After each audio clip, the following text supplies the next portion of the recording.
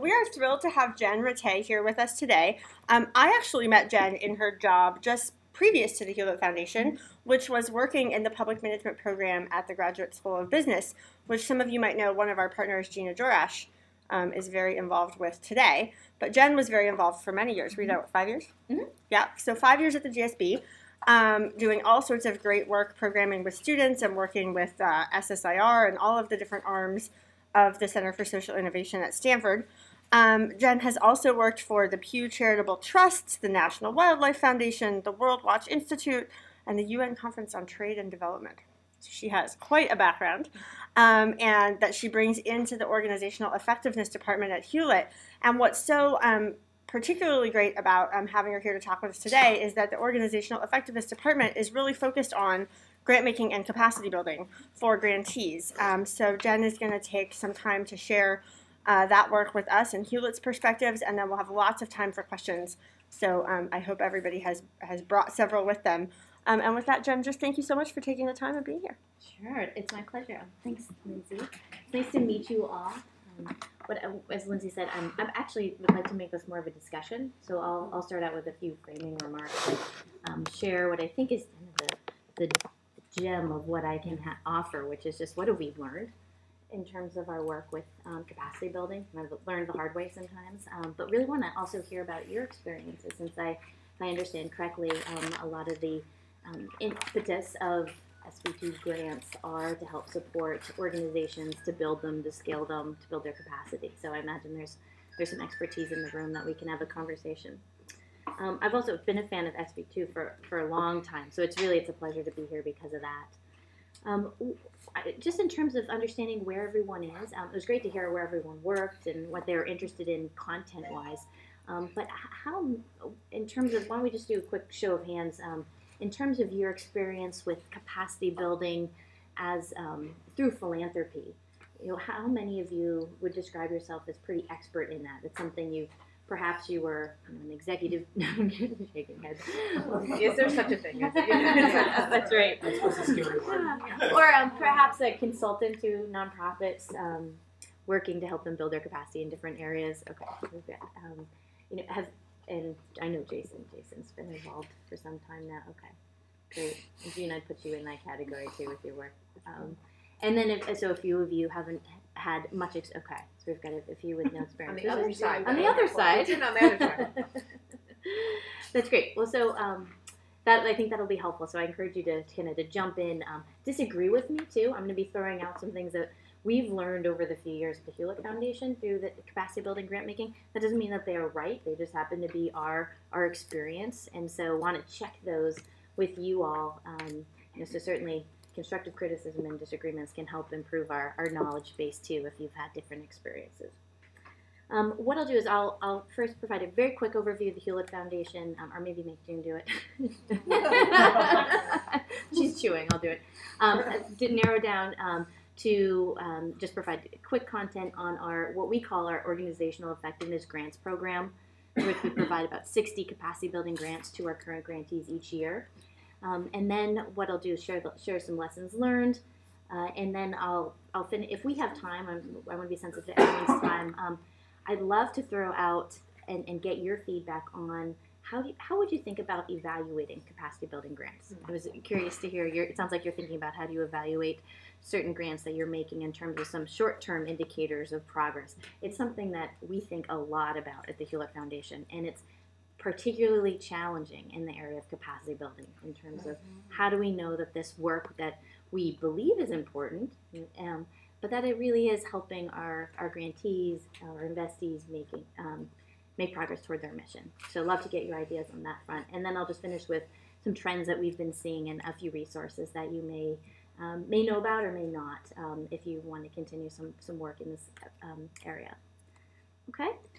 In terms of Hewlett, we are not too far away from here. It's a 15-minute drive. We're over on Sand Hill Road, corner of Stanford campus. We have been making grants. The foundation was established before I was there in 1966, and the first grant was made in 67. I know that's shocking.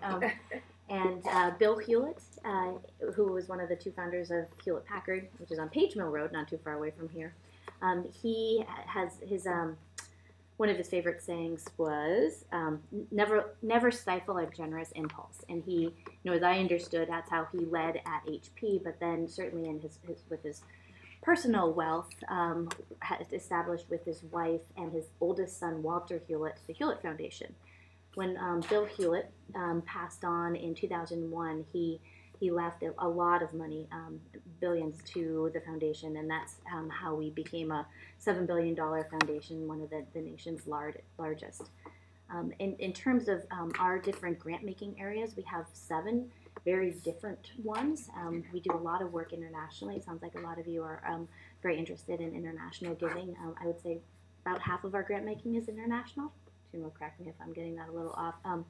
But then all the way to national education policy, trying to mitigate the effects of climate change, to helping our local schools here, local performing arts groups as well, reproductive health, and women's education rights. So we're really a conglomerate of a bunch of different interest areas.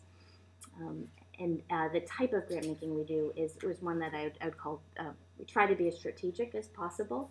And what that really means is in all of our program areas, we try to do a lot of research on what's already been done. So for instance, in climate change, what approaches to climate change has worked or not worked, and why, and then be very clear about how much money we can throw and invest in this the problem, and clarify our goals, our long-term goals, as well as our steps along the way to show that we would actually be making progress. And we spend a lot of time thinking about evaluation. It's kind of the type of grant making we do. In terms of grant size, our average grant size is $350,000, and we, compared to our large peer foundations, make a lot more general operating support grants than is usual. And those are typically multi-year, and we can talk about why that is. And now, the piece that I oversee of this is a relatively small organizational effectiveness grants program. It's about $2.5 million a year, where we're able to provide about 60 capacity building grants to our current grantees. So we have about 800 grantees each year, and then a smaller subset of those get supplemental dollars. These are basically one-year project grants where they, the current model that we have, but I recognize there are a number of different capacity building models out there, but our current model is to provide an average of $30,000 in a grant, on top of the parent grant, which is sometimes general operating support, directly to our grantees, and that helps them hire some outside expertise that they don't have right now on staff, say for strategic planning, before fundraising planning, communications, building their evaluation systems, board development. Do you make that decision for them, or do they come to you and say we need this? Great question. So we typically, we'll let our grantees know that we have this capacity building grants program, but really leave it to them to come to us to self-identify, what they'd like to work on and when they'd like to work on. And we found that that's like a key indicator of success too, is kind of the readiness factor to engage in this work, since it does take some resources and some time. That said, we have had some opportunities to kind of suggest gently to our grantees that, instead of a fundraising plan, perhaps we could work on some strategic planning, so to strengthen the clarity of the goals and the vision, and then maybe sequence in some fundraising planning. So while we don't always say yes to what the grantees necessarily asking for at that point, it starts a good dialogue about what is needed when.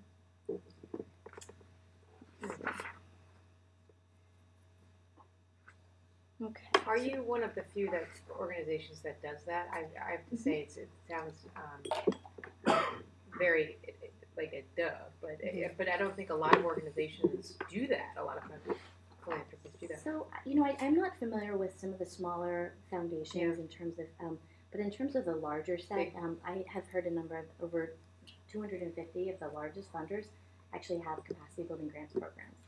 And are they always called organizational effectiveness? Not always. So they could be technical assistance programs, management assistance programs, sometimes capacity building programs. Our program is 6 years old now, and it's actually it's modeled, although we've shifted it over the last few years, the model as we've learned, but really was modeled after the Packard Foundation's 25-year plus organizational effectiveness program, and they were really pioneers. And I think a lot of what you see in the sector in terms of capacity building came out of the Packard experience. So they were doing this work before anyone else was. And they've also contributed tremendously to the literature on what makes good capacity building grants, what to think about. They actually used to have a staff of 12 just in their capacity building grants program. That's with the change in assets, that's shrunken some. Yeah, it's a good question. But I think as we see a shift in the sector, I think maybe you've had some conversations about some of the trends in philanthropy and maybe with Regina, but one of the ones that we've seen that I think goes along with this interest in value and capacity building is also the move to more core support and flexible core support for grantees. Whereas, and it is tricky when we are debating within the foundation and trying to, since assessing the progress of our grants is so important, it does get a little trickier if you're providing, Lindsay's nodding, general operating support grants. Since you can't attribute your grant dollar that went to keep the lights on to necessarily some improvement in program that you might be able to track through some indicators. But we do think that it's important for a number of reasons. So I want to hear from you all. You all have experiences in some fantastic corporations, and then I'm sure with different nonprofits. But how would you characterize a healthy nonprofit organization? Now, what does that mean? We talk about organizational effectiveness, but what does that look like and feel like? I'll get us started with a little bit of cash reserve, like they're not gonna go out of business next month. Helpful. Not living on the edge, huh? Maybe they don't have a mission creep. They're not jumping after every new grant, and it's not aligned with their mission. But they're able to take advantage of because they're not searching for dollars underneath chairs and change in pockets and stuff, that they can take advantage of new opportunities that come in the door. Mm-hmm. Exactly, being flexible and adaptive, and actually being able to say no to some funding streams, which is hard to do and pretty unique. But I'd say that'd be an effective organization. Yeah. What else? Appropriate power balance between ED and board. Mm-hmm. You say a little bit more about that? Especially in smaller organizations, in my experience, in terms of sort of the typical founderitis situation and how you transition away from that as organizations grow. Mm-hmm. So then another piece of that could be succession planning. Mm-hmm. In terms of if you have a leader who's been really integral to the founding of the organization and moving on for, the organization is scaling up and now needs a different skill set. How do you manage that transition? Mm-hmm. Absolutely. I always think of infrastructure because nonprofits are always so focused on the programmatic part, but they don't have, whether it's resource policies or technology or whatever it's they need to support all of it. I guess I'll bring in my corporate hats. It's measurement and results. Say a little bit more about that. Just, something that I always, think about is, how can you determine success? Are there phases in your success planning rather than just being, maybe a little too over-optimistic in what you're trying to achieve, but unrealistic. So having that balance of optimism and realism. So it sounds like goals, clear goals that are realistic, but then also measures of progress. So commitment also too, because that is really hard to do in philanthropy and certainly in a number of organizations. But taking that step back to look what's working and what hasn't worked, as opposed to just always forward looking on the next opportunity, and that certainly happens within nonprofit organizations too. What else? A lot of other things too. I think a strong leader who can, who can inspire is incredibly important to the health of an organization. And sometimes it means that you have to bifurcate the role and have one person who is a strong administrator and another person who's a strong outside person.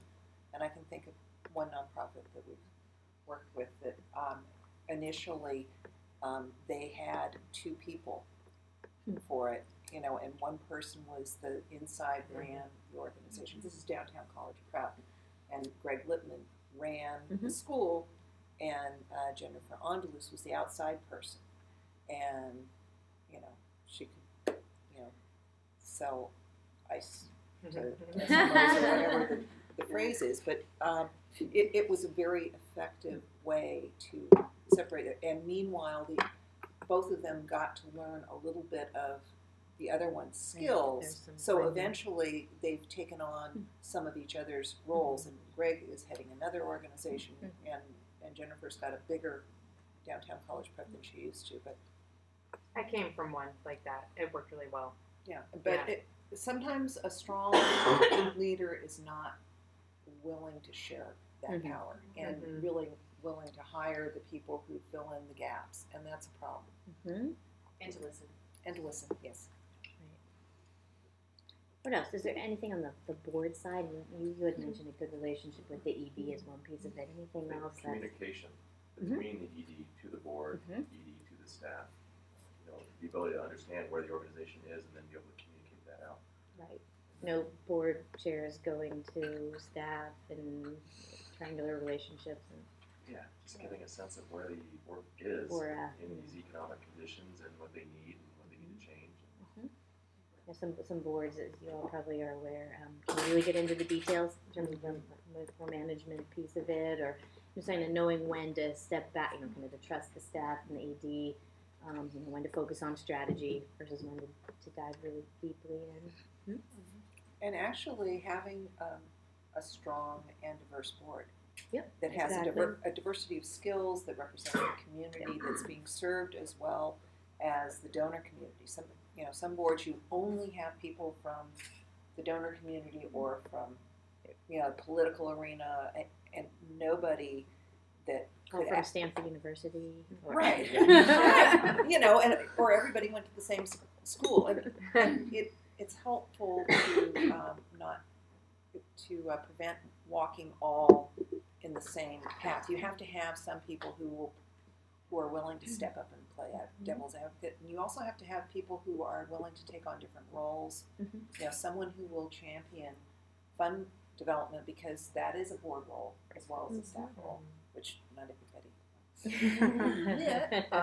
And financial management and HR policies and all those kinds of things that boards can help out with. I'd say ownership too, and this kind of crosses all strata of organizations, but it seems to me there's always, hot potato issues that people don't want to deal with. But I think a very strong sense of clarity of who's in charge of what and who's responsible for that and who's responsible for that outcome, because it can be, how many of us have been in organizations where the project creeps around the table because no one has pointed at you and said, you know what, Jamie, you're the owner of this, and I can give you help, but you ultimately own this. So I've found that to be really damaging and morale, destructive. Exactly. Jason, you mentioned communications, and I think it was more in the context of between the ED and the board. Communications for the organization externally is so important in terms of, for fundraising purposes. But we actually spend a fair amount of our capacity building dollars on the top type of grant, typically strategic planning, and particularly in this economic downturn when a lot of our grantees, they tend to be organizations that already have strategic plans or think in terms of what are we trying to accomplish and how will we get there. But because of the realities of this economic downturn, we've had a lot say, we actually need some help reevaluating, doing the contingency planning, and now maybe we need to reassess what some of our metrics are going to be in terms of short term, given the realities of resources being constrained. And then another big piece of it is actually communications in terms of planning that changed message or different message to different audiences that could have a fundraising component, or it could just be, if part of the mission of the organization is to change people's minds and behavior, and to have a really thoughtful marketing communications plan behind that. And so we'll get some expertise to come in and help our grantees out with that. So those are all good. Is there anything else that was left off the table? Anyone want to throw anything else in? I don't want to steal Lance's thunder, but I will. But I haven't said anything yet. I think increasingly in the last 2 years, the conversation about what's your revenue model and how well do you understand it. I mean, in addition to the point that Holly made to lead us off about cash reserves, the organizations that have an understanding of the model And occasionally the model is still we get grants. It usually Contributing. now is more than that. But I think that's pretty critical in this era. Absolutely. And we found Sorry. some organizations, in fact, one that Jason's been working with, Hewlett, the model, they had a great model, and then the rules changed. Right. And so they're scrambling to develop a new one, and we're trying to help them with that. Jason in particular. And it's interesting to see that they get so stuck in just, okay, we're still just a startup. Well, you're 5 years old. Right. You're not a startup anymore. We need to develop your development plan and really expand out of what you're trying to do. And the reliance on, well, we've always been able to meet the budget just doesn't work when you Right. start expanding and growing. So, working through that. So it sounds like Lance. That's not it. I just keep hearing this banging. I don't know where it's coming They're from. doing lots of construction on the Flora property. This beautiful building. Lance, you mentioned that you're interested in scaling or had some background in that, and that's something that we, capacity building. We were talking about. We both have toddlers at home. Right. A healthy organization, just like a person, means something in very different life cycles. So you were talking about a 5-year-old organization, maybe that's going into adolescence. But all of these things that we just talked about look pretty different if it's a startup newborn or all the way to a mature organization or an organization that's scaling. And so it's very much, it's not, there aren't the check boxes that we use or I think that any capacity builder can use to say, okay, now we've achieved, we are now a highly successful organization because that's not going to be relevant 6 months from now or 2 years from now as you go into a different life cycle phase. So there's this, I think, really fascinating dynamisms to this all as well. And so just kind of, how we think about it is, trying to understand where the organization is. If it's a 3-person shop and there's a, executive director who's doing everything from fundraising to strategy to everything, opening the mail. It's that info email account. That's right. To then developing 5 years later to now needing to search for new types of leaders or diversify the board. Those are those opportunities that we look for our grantees to say, all right, if we give them a quick infusion of cash here to help them get to the next level. And we like to think about our grants as really trying to leave something behind too, that hopefully that grantee organization won't have to hire that same consultant back the next year to do that same work. So that's, and when we think about success, that's a part of it for us. Is it kind of a one-time expense, and now that knowledge or those skills kind of reside and can stay in the organization and take it to a new level. Jennifer, could you talk a little bit about how much support you give beyond the money? There's a couple things Sure. you mentioned which were really interesting. So I think, one is, strategic planning is an area you guys fund a lot. And so a couple things. One is, do you give them some idea of what is best practice in terms of how to be transparent and how to be inclusive and how to be iterative with staff and with the board so that, there's percolation up and there's buy-in at the end? So I'd like to just hear kind of how you deal with that. And then the second aspect is, do you guys have a Rolodex to recommend people? Because that's the other issue is quality. Yeah. You're absolutely right. Actually, I'll start with your second question. It's we have a Rolodex in terms of consultants our grantees have chosen to use over the last 6 years, and then we all have kind of a Rolodex of people we know in the sector. Jason, in terms of what skills he could bring to an organization. We've actually really struggled with how do we make that more accessible, and we struggle with it for a few reasons. I mean, there's a technological reason, but what, and this came from the Packard Foundation many years as they tried different approaches, is that when we think about capacity building, I think part of it is to help our grantees become good consumers of consultants themselves. And the easy answer would be, well, which consultants do you want us to use, and just give us the contact information and fund us, and we're off and running. And as I understand from Packard's experience of decades of this, and then we've found this too in our grant making, is that sometimes that just doesn't make a very healthy consultant to grantee relationship, and that is so core to the success of the projects. In part because we just can't get away from the power dynamics of us being a major funder, sometimes the largest funder of these organizations that are trying to do organizational development and building, and really to do that effectively oftentimes have to air their dirty laundry. And so what we've actually erred on the side of really trying to protect that relationship between the grantee organization and the consultant they choose to hire. Again, within that frame, we'll still get the questions of, well, do you have some good strategic planning consultants? And we'll give we always give more than one, a list of consultants. But then what we've started to do over the last year, and actually June and her team have been really helpful on this, is we actually have some really exciting systems, our grants database systems that are allowing us to really quickly pull a report to say, in the last 2 years, all the Bay Area organizations that have gone through strategic planning, and we can print a list, and essentially we provide a grantee who's looking to do that work with 10 other grantee executive directors who have just gone through or going through it now, a strategic planning process, who have vetted and found a consultant, and so that they can do some kind of peer-to-peer due diligence. And we've so far had some good results with that, and that helps a little bit. One thing I didn't mention about our foundation too is compared to the big, large foundations our size is, we're extremely leanly staffed, and so we've had to make some tough decisions too about where do we, how much can we vet consultants, and but it is absolutely, that's probably the number one indicator of a successful capacity building project is how what skills the consultant brings, how receptive the grantee organization is to working with the consultant, and that commitment and that relationship.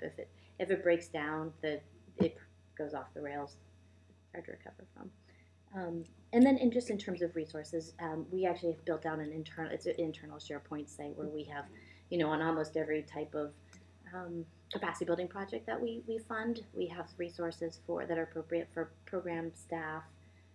Since a lot of our audience is actually educating the program staff for the gatekeepers to their portfolio of grantees to help work with that group to understand what they need. So they oftentimes need resources and some training, but then we have a lot of resources. And actually I brought one, which actually Barbara Kibbe used to run the capacity building grants program at Packard. She was at school, and now she's at the Monitor Institute.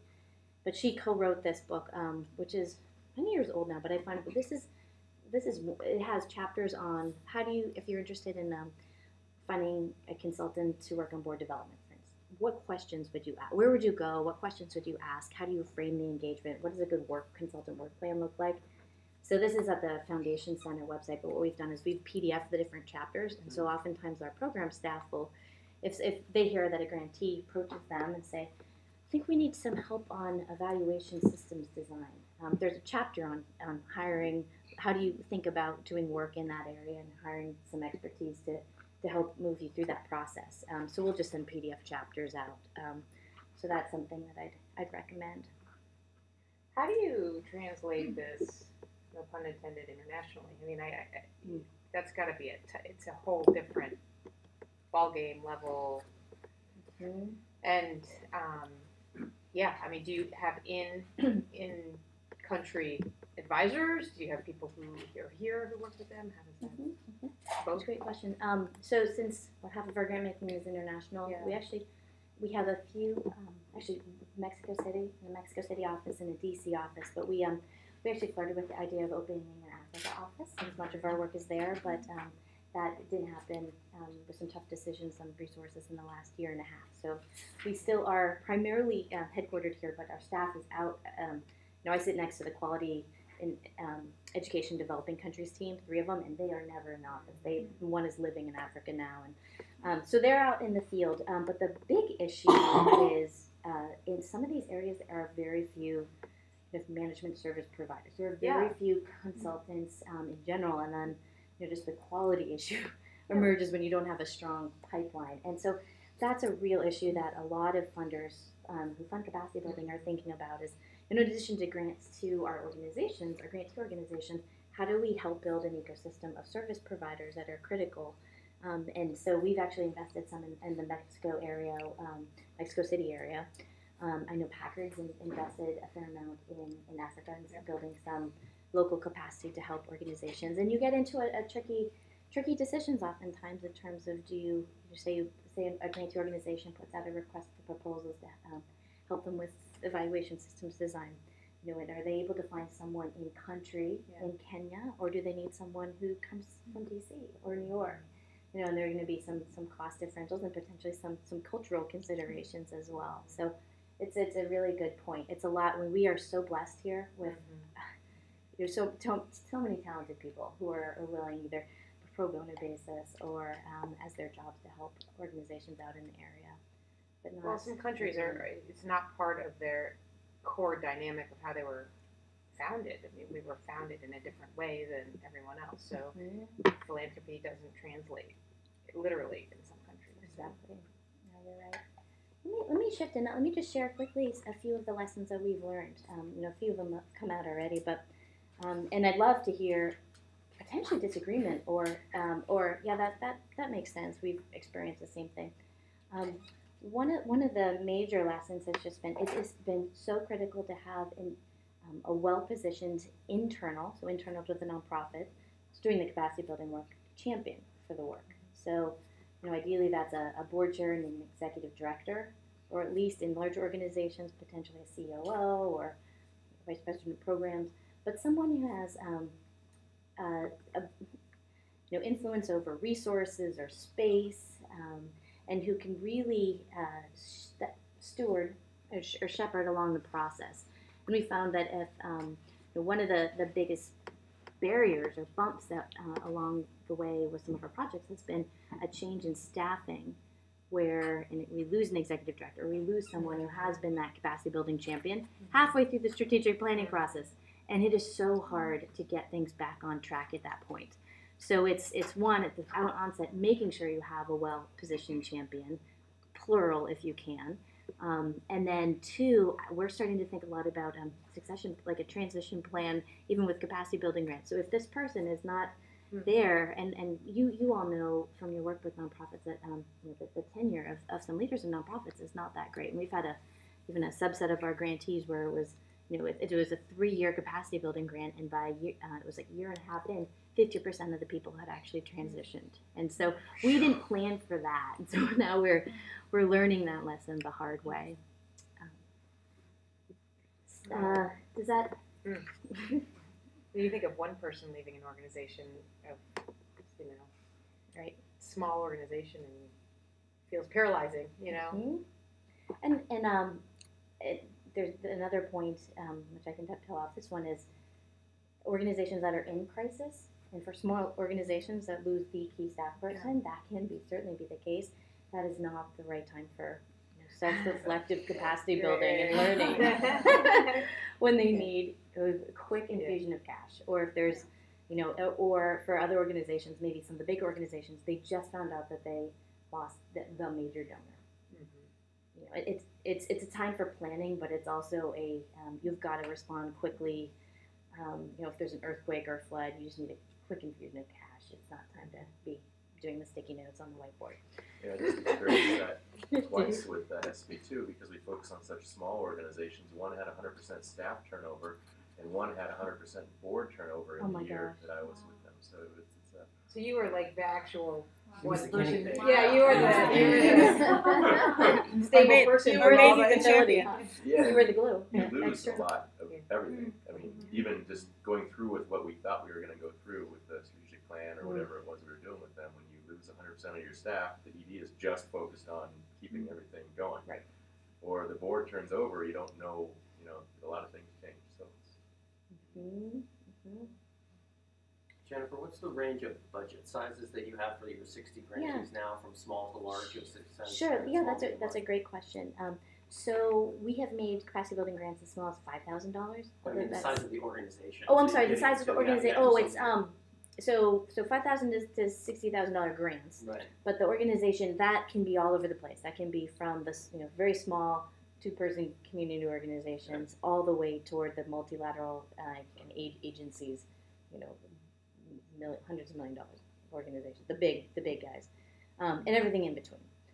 In terms of a sweet spot, I actually do think it's those organizations that are earlier in their career or their stage of life, or scaling, or just coming out of, they have gone through what you just described in terms of extreme turnover. They're starting to get their feet under, and now they need to plan. They need to start building the foundations out. So there are a few sweet spots in there, but we actually do fund all over the place since our grantees are so different in size and life cycle. Well, could you talk a little bit about different approaches for the small guys maybe versus the medium guys? Because I mean, we don't fund anything over $4 million Okay. as an operational Sure. budget. Typically, it's 2 or less. But then we stay with them. We fund them for 3 years, and then we stay with them within the portfolio forever, right? So we have a spectrum. Right. So I'm just interested in how you approach Sure. things of different sizes, and how you Sure. think about them, and how you deal with them over the period. Sure. So sometimes we find with smaller organizations, some of them have never worked with consultants before. So there's some of the piece that I already talked about in terms of helping them be educated consumers of outside expertise that they might not have. So that's a piece of it.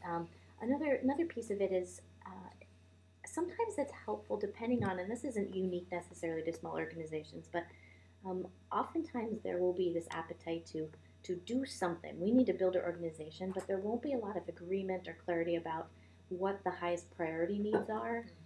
So what we find sometimes with smaller organizations is that to encourage them to go through a self-assessment, there are capacity building or self-assessment tools that are free and that are out there that will oftentimes recommend if the need is essentially to identify a capacity building plan, as opposed to some of the larger organizations. They have a big team, they've worked with consultants, they've already done their strategic planning, and they're just at a different level of fine-tuning now the exact metrics that they are going to track, and they need to design the data systems.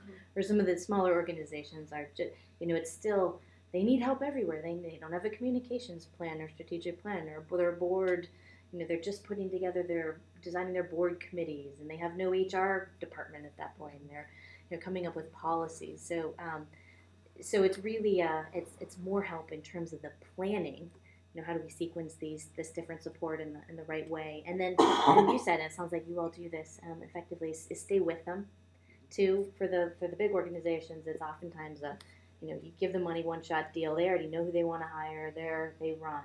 There tends to be more technical assistance, some guidance in terms of whether we do the organizational assessment, so providing some data back, reflecting back to the organization's leadership what might be needed when, and then sharing that plan with the Hewlett Foundation staff, and then us committing to say, okay, we can't promise we'll be giving money. We give you the 3 years general operating support. You can spend that on anything you want, but on top of that, we'll work with you on strategic planning, and then next year it sounds like you, at least right now, think you're going to be interested in communications planning, and we'll work with you through those steps.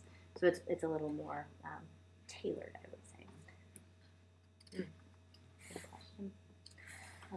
So actually, this is a little bit dovetailing what I just said too. Is some of the people in the capacity building sector think of capacity building a bit like a Mongolian barbecue, is particularly with these type of organizations. You go in and you're looking at all the different options, and you need all of them, and you pile it on your plate, and you want to hire every consultant to do it.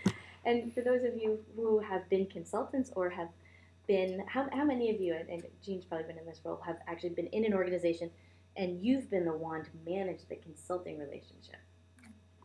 So what we find is typically nonprofits, particularly the smaller ones, tend to underestimate how much time it takes to manage a consultant. Because you're like, Or they're going to do That's everyone right. else thinks they're doing the work. That's why we're hiring them. It's free labor.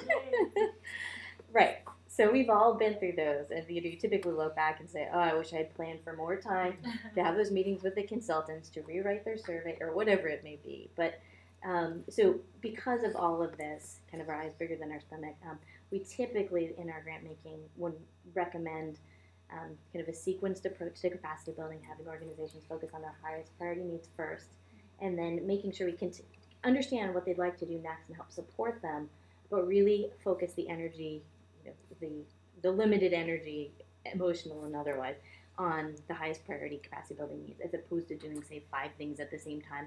That has typically been a mess in term, and also there was a corollary, the having multiple consultants. So you think working with just one consultant, working with 3 or 4 consultants in a small organization on different topics at once. Our grantees have come back to say, our consultants are telling us different things. This is not clarifying. This is confusing for us. And so that's also kind of a pink flag for us, is when we look at what our grantees are saying, because they need. And then we'll work with them to try to help guide them in terms of some focus, and then picking the consultants that would be appropriate. Another piece that we've learned is that cost sharing. So we're a very well endowed foundation. We could pay the whole cost of the consulting service for our grantees. But often we think that it's best not to. Sometimes, and we have no real rule of thumb, but sometimes we think they're paying 80% with the grantee organization investing something, so they have some skin in the game. And I just think that's human nature in terms of if you have some skin in the game, you're going to plan for it a little better, make sure the right staff is in place to make the project go and be implemented. So, what are the factors that lead you to that decision versus 100%? Level of commitment, and oftentimes our program officers will have a sense of that. So you all know certain leaders who it's just in their blood to focus on building the organization. These are the people who there's something in your gut that just says, I can give my money to them, and they're the type of leader, they're going to run an effective organization, and then not everyone is that way, and so sometimes it is helpful to, if you're not quite sure that the money's going to be spent, well, have this conversation of, well, if we gave you 80%, where would you find that other money, and how would you deploy your team on this? How are you going to engage your board? And it's not, as I said, there's no real line in the sand on that one. It's just a general practice that we've started to engage in. And since we do have this core support, general operating support that we provide many of our grantees, they can tap into some of that, certainly. And this leads me to another piece of it. And we are a large foundation, so this is understandably easier for us to do, but we found that a mix of funding types can actually be highly effective for capacity building. A question I always get, and I actually had the same question when I came to the Hewlett Foundation, was about 3 years ago now. Well, if we give so much general operating support, why would we bother doing all this extra grant making on capacity building? It seems logical. If they're really committed to strategic planning, they will pay $40,000 to hire, so to come and help them do that. Well, the reality, and those of you who have led organizations, it can feel a little bit like robbing Peter to pay Paul when you're dealing with a constrained organization budget. Yes, you have general core support for some of that work, hopefully, but it's really pretty powerful for that champion internally. I can just say it's the executive director to say that they have from the Hewlett Foundation or some earmarked money specific for strategic planning that they can only use for that. And it's protected, and you don't get into all of these different perspectives within an organization of, well, no, you're taking money away from program, and we're going to serve 10 fewer people now because we're going to be doing this evaluation system design. And so that's some of the feedback that we got is, those $30,000 project support grants for a specific organizational development need can be transformative sometimes if they're timed at the right time based on need. Versus some of the big core support, those are so important to the organization's flexibility and health too. But that mix together can be quite powerful. How much of your decision on whether to grant to the organization is based on their readiness? It seems like they have to be ready. So do you base a lot of that on how much they're asking, how much detail they put into putting that strategy together? Is it a mission 50%, 50% ready? Is it what It's a good question. There are really no firm rules on that or guidelines.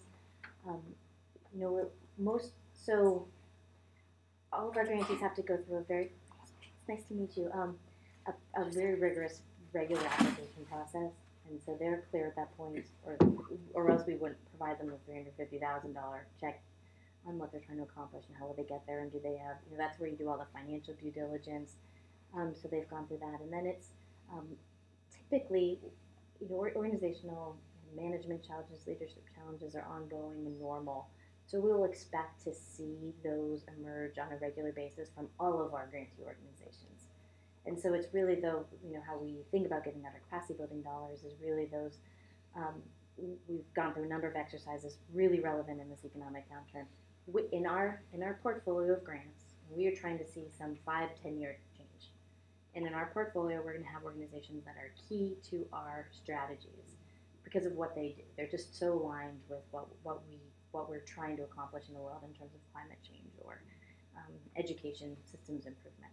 But we have to make sure that they survive and they are thriving really in 5 years from now, as opposed to one year. And so we've actually had to make some really hard decisions this year, both in terms of the parent grants, but also in terms of capacity building grants. We're now kind of rationing these dollars, and we've essentially had to make decisions that if it doesn't look like the organization is strong enough to survive, and they're not central to our strategies so that we need them around 5 years from now, we've had to let some of them go. So we've had a lot of hard, we try to tie them off with some money so they're not going off the cliff, but we'll say, in a year and a half, we can't support you with core support. And then there's sometimes it really depends on the situation. Sometimes we'll provide capacity building support for those organizations that are exiting our portfolio, sometimes on fundraising or strategic planning to help them give them a bit of a runway to go out on. But it's really the decision of where to, so I don't make the decisions in terms of where all the money goes. I approve the money if the proposal is thoughtful and if it's within the guidelines, then provide the money. It's really each program officer who manages their own portfolio and understands these questions of strategy, who's doing the best work, and we need to make sure that they survive and they know in a lot of detail what other funders are doing and thinking and who the leader is at that point. And so it's a really kind of a dynamic set of decisions constantly. And the last thing I'll say is just on the so I don't know if you all find this, but no matter how much trust there is between a funder and a grantee, there's still this power dynamic that we can't get away from. And so when grantees are going through the proposal process, particularly for their regular grant, their parent grant, it's still a bit of a sell job all the way until we call them up and say, congratulations, the board has approved your grant. 3-year operating support grant, now, and then there's this window that we've come to realize is that's actually the sweet spot of our program staff now saying, all right, we are partners for the next 3 years. Let's really talk honestly now about what you all need to build your organization so that we can reach our shared goals. And you become much more of a partner there because they know that that dirty laundry that they air to you then is not going to affect their grant. But it is much harder to have those conversations in the kind of the proposal process. Mm-hmm. And so that's part of why we've separated those two pieces is the big parent grant and this supplemental grant. Eleanor Clement Glass, who runs the donor engagement group here at the foundation, uses this analogy for that about dating. She always talks about grant making is like dating, and like everyone should be allowed to go on a first date and put their best foot forward. Like the funder should be allowed to, the grantee should be allowed to. If you went on a first date with someone and they said, okay, let me tell you about everything that's wrong with my mother, or right. My family or my job or whatever, like you wouldn't go on another date. So it's okay, and it's sort of that process of by the time you get married. In this case, to your grantee, are you having that conversation? And I always just thought the analogy sort of brings that into focus in a nice way because it can be, I've found, so tricky when, like, I know we're really here to help. I know it's okay if you tell me right. the hard thing on the first date, but you don't know. And I might be wrong. I might think it was okay that you told me and it's not. So I think the analogy is. Yeah. How long for both of you are the. And not that I'm making a funding decision, but. Like, how long is the dating process for both of you? SV2 dates, how long does SV2 date? 6 months? 6 months. Oh, really? Sure. It's a grant round. It's 2 or 3 meetings, maybe? I mean, you talked to them on the phone and then they came in. The 6 months, does that count? Not that he was dating, but. Counting the time that we first start looking at all the organizations or the time that we contact them and begin kind of back and forth? Probably contact Yeah, it's from. much shorter. It's like 3 months. Yeah. But they don't really open up to you Until 3 to 6 months into your consulting sometimes about what's really. So you're finding It's in that after window. the consulting engagement starts, it's 3 to 6 months, sometimes after Yeah, that? some 3 months. It depends. It depends which one you're talking about. So you're talking about bossy. So about 1.5 years ago, we implemented the McKinsey tool, the organizational capacity assessment. That's been real helpful. Okay. So they've gotten the grant. Okay, we're now married, and then we do the OCAD, For 3 years, just for 3 years. Yeah, which flushes it all out. So do you do the McKinsey tool after they get the grant or before they get the grant? After the grant, but before the grant. Right There we after. go. Okay. Right after with the board chair and the ED, as a minimum, right? Right. And so then we do the debrief, and then we plan this, the strategy. So it's the same thing. Sweet spot's the first 6 months to 12 months. So we try to get as much done as we can in the first 6 months. I was actually referring to Reach, where it was Oh, pointing yeah? out Okay. a couple of the consulting meetings after. It was like, okay, this is broken, and we don't know how to fix this. And that finally came out. One of them it was fundraising. It was just this model's not working. Mm-hmm. It's just so hard for people to open up. I mean, it's kind of tied to one of the other questions I was going to ask, because you mentioned strategic planning, fundraising, Marcom, but I didn't hear executive coaching because people don't like to ask for it, or they don't think That's they a great need it, one. but they sure do. Right, or board development work, or Right. yeah. Does the program manager program officer then get involved and offer that? So actually, so that is one of our big funding areas, but I would agree that's a really tricky one to navigate. Right. Comes from different sources. And actually sometimes that's where we find actually being a little more prescriptive about using an org assessment tool can be very helpful.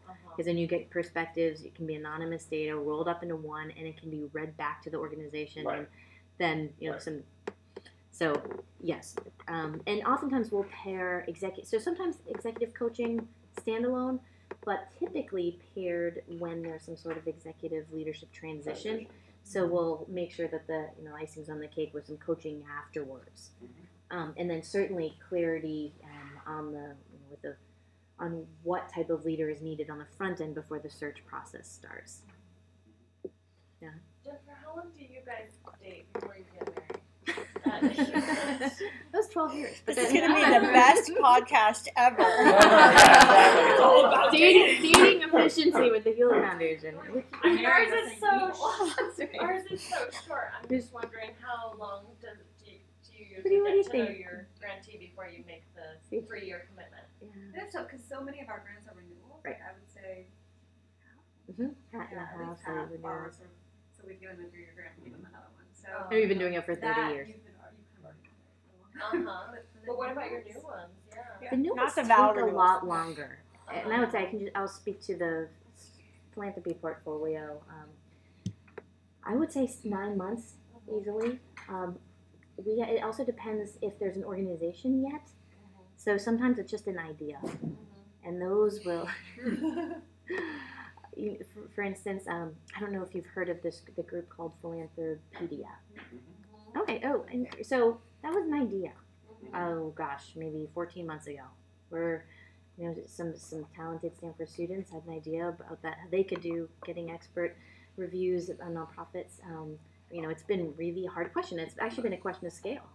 It's very hard to make the economics of such a service possible work. And so had met with Paul Bress, my boss, who's the president of the foundation, and a colleague of mine in the philanthropy program, just to bat around, well, how could we make this work?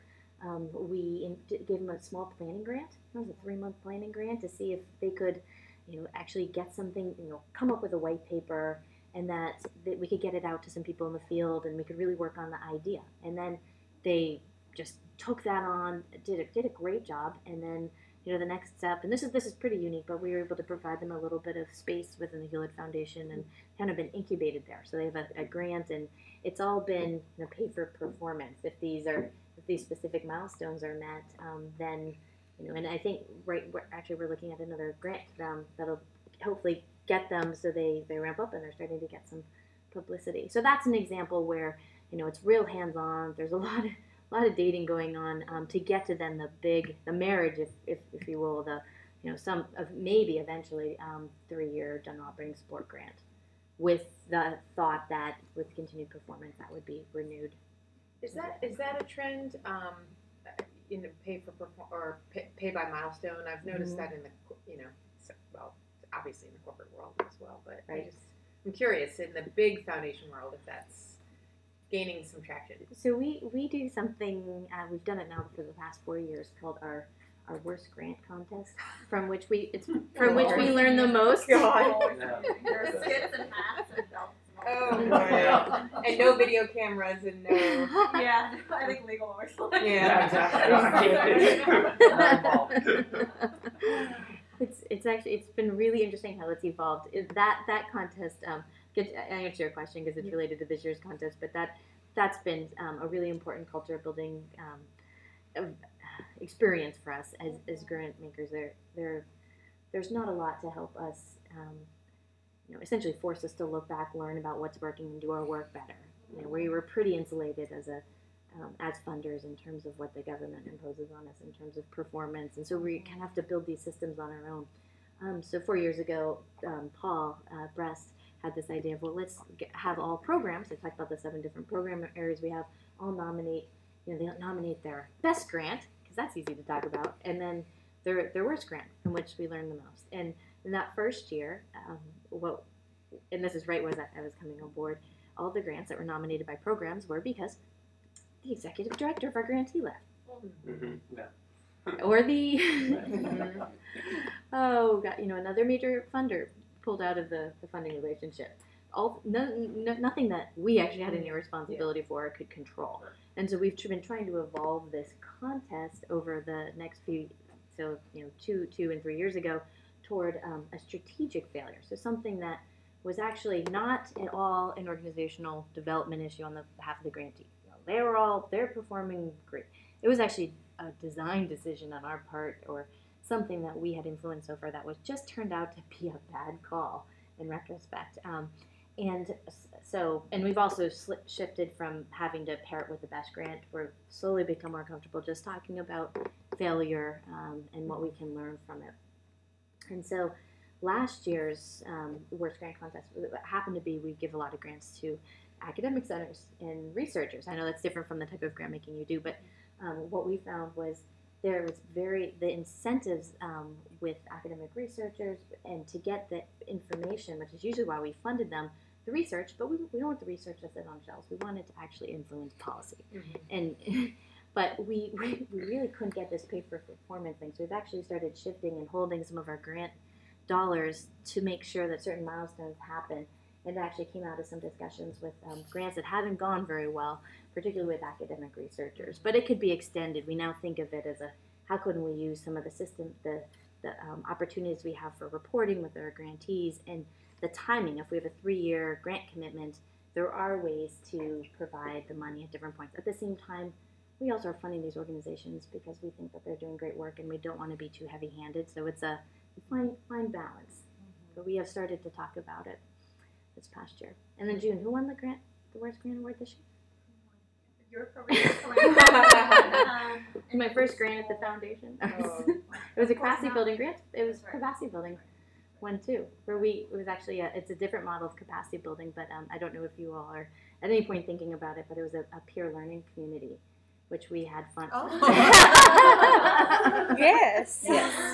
Thinking about it. Right now, well, we're about to fund a cohort in out-of-school time organizations. Oh, okay. Great. Well, at any point, I'd be happy to share some lessons that we have learned.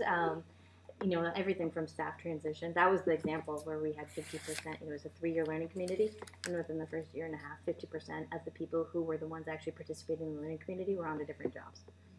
Great. There are a lot of, in terms of different, who you have in the community, teams versus individuals. I've put it on the list here. Was this in an area that tends to have high turnover within the individual organizations on top of it, or? That's a really good question. It was actually some community-based organizations, which I think will perhaps have higher turnover for certain reasons.